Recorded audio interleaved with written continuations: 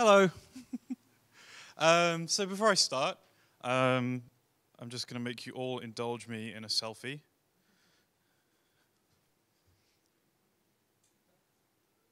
Brilliant. So I want to ask a question. I'm going to be that guy who makes everyone be interactive. Who is aware of Industry 4.0? Nobody. Okay, a couple. Who's heard the term the third industrial revolution? Okay. And how many of you feel like you know what it means? Not many. Okay. So the first industrial revolution was, of course, the cotton mills and the industrial revolution, steam engine, blah, blah, blah, blah, blah. And the second industrial revolution was arguably the invention and kind of popularization of injection molding. The third industrial revolution was digital manufacturing. So the popularization of digital manufacturing, which basically is just 3D printing and CNC milling. And now Industry 4.0, because we decided that the fourth industrial revolution was, was getting old, we need a new term, is essentially the popularization of cloud technologies and the connectivity. So it's not just about your toaster tweeting at you when your bread is ready, but actual useful applications. And so with this in mind, I want to kind of contextualize what that means for craft, but also what it means for what's next in medical design. So this is me. Hi, I'm Paul. And I can do that. I love this photo. This was me in Nittenau at the prosthetic office where I worked with Denise. That's how I usually dress, like a bit like a kind of cleaned up hobo, really.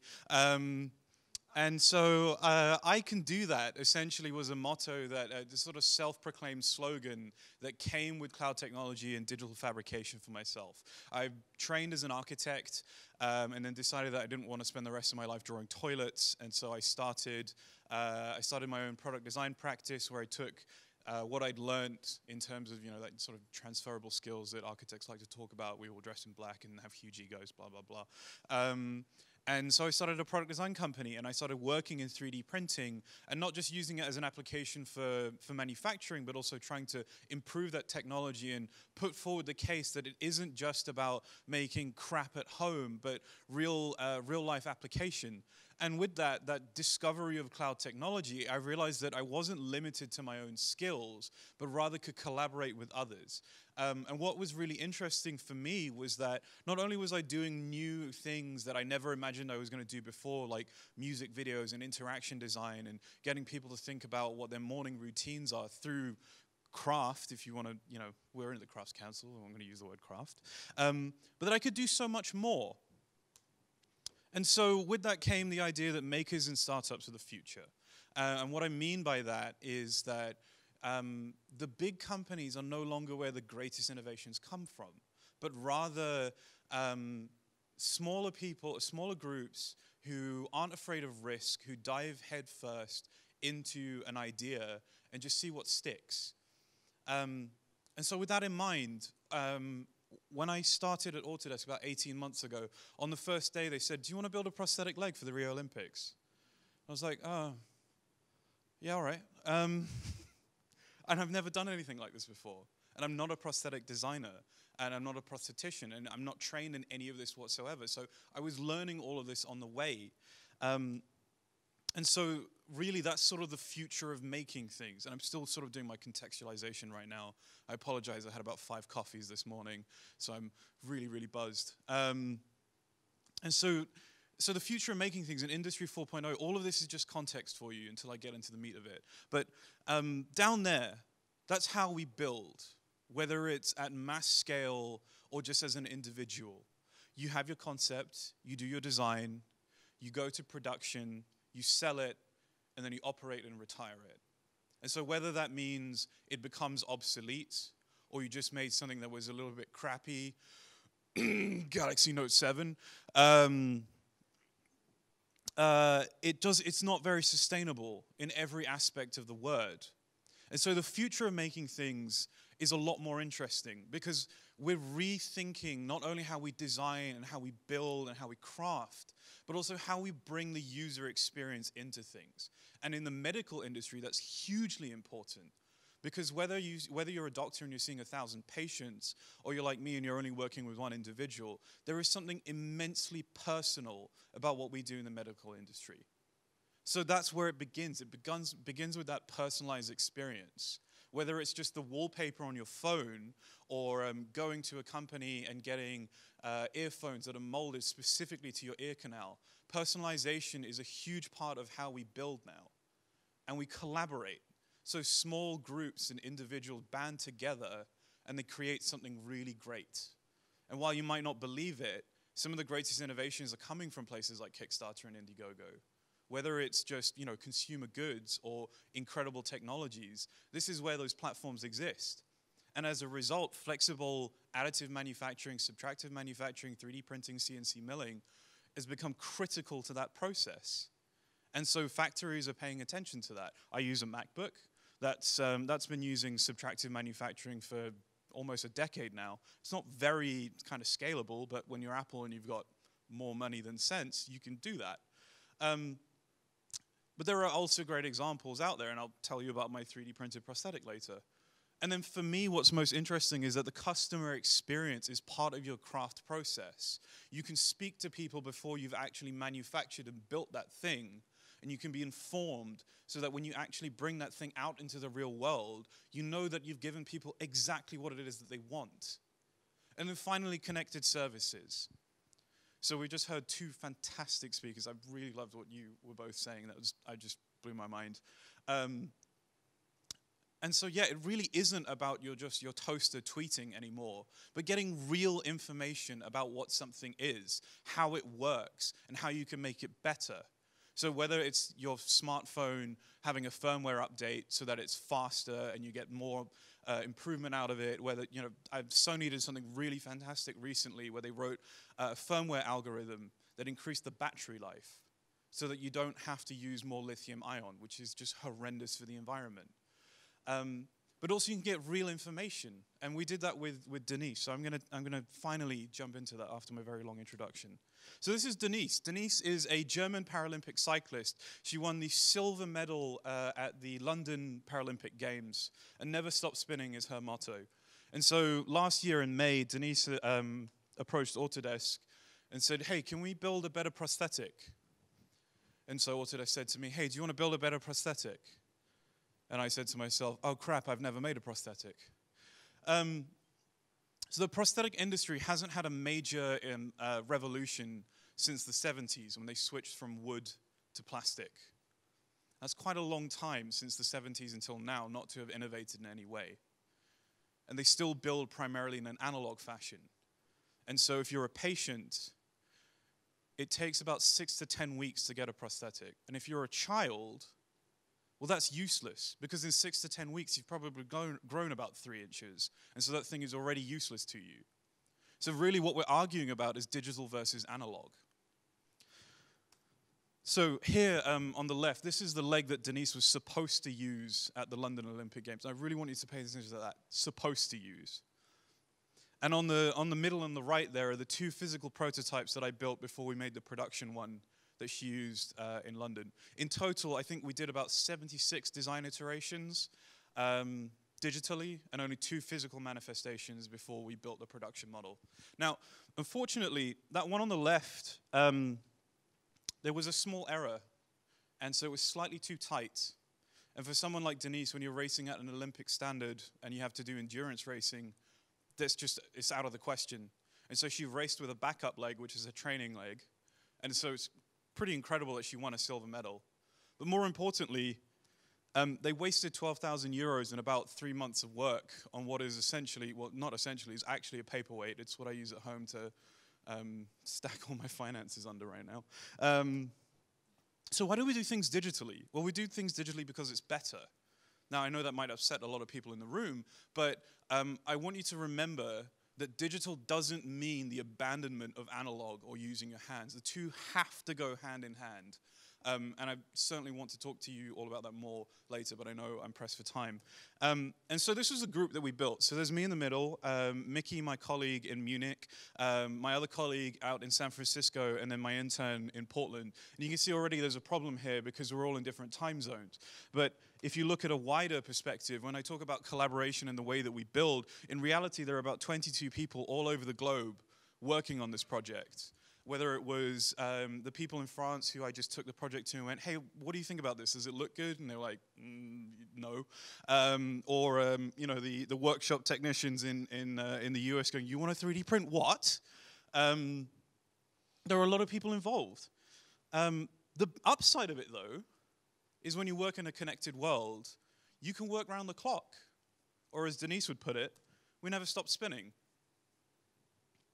So the first step for us was to talk to the prostheticians and say, okay, what's step one? What do you do? Well, you take a plaster cast mold, and then they file that down, they do a positive, then they do a negative, and back and forth until they finally have the end result. And that takes about a week. Well, within 15 minutes using a 3D scanner, I got something that was perfect immediately. And 3 days later, I had a 3D printed mold back to give to the prostheticians to say, is this good enough? And begrudgingly, they said yes. So like, great. Concept proven. What do we do next? Well, we build a concept model. And if you know anything about aerodynamics, putting holes in it's a really bad idea. But I thought it looked cool. So I did it anyway. And then a week later, we had Mark 1. And so by collaborating with the prostheticians and with the engineers, again, I need to remind you, I'm architect by background, not an engineer, not a prosthetician. We had this. And so speaking to Denise and asking her about what are her needs, she tells me that she races in 3 major events, the velodrome and 2 road races. And there are 3 different bikes with 3 different riding positions, and as a result, 3 different prosthetics. So we built a modular version of that so that she could have one prosthetic that she could very quickly change out for the different bikes. She tested it out, it worked. The socket was a bit crappy, but again, because I'm not a prosthetician. So we took it back, we redesigned it. About 20 iterations later, we had the version on the right. She tested that one, it worked, great. And so we ended with this one, this is our final one, where we took all those different elements and then also added in some low-tech solutions. So 3D printing is considered high-tech, I argue that it isn't. But this thing up here is just a little valve cap. And basically all that does is we screw that in, and she wears a neoprene sock, and every time her socket, her stump wiggles in the socket, it lets the air out and doesn't let the air back in. And I just like to point that out because people get obsessed with high-tech solutions, and I like to say that actually sometimes the simplest solutions are still the best, and there's no need to fix what isn't broken. And so this is how we built it. It's 3D printed out of polycarbonate, and we used some good old-fashioned CNC milling. Could have done that bit by hand, but I'm lazy. And that's the leg. So that's what we had in the end. This is primarily up here because Denise asked me to do a pearlescent black and gold job, and it was really hard. And I just want to point out how much hard work I put in. Just kidding. I'm going to skip over this video because I'm a bit pressed for time. But to give you a breakdown, the carbon fiber leg that she was supposed to race with was 1.2 kilos, and the polycarbonate one that I made was 1.4. It took them 10 weeks to build hers, and I did it in 10 days.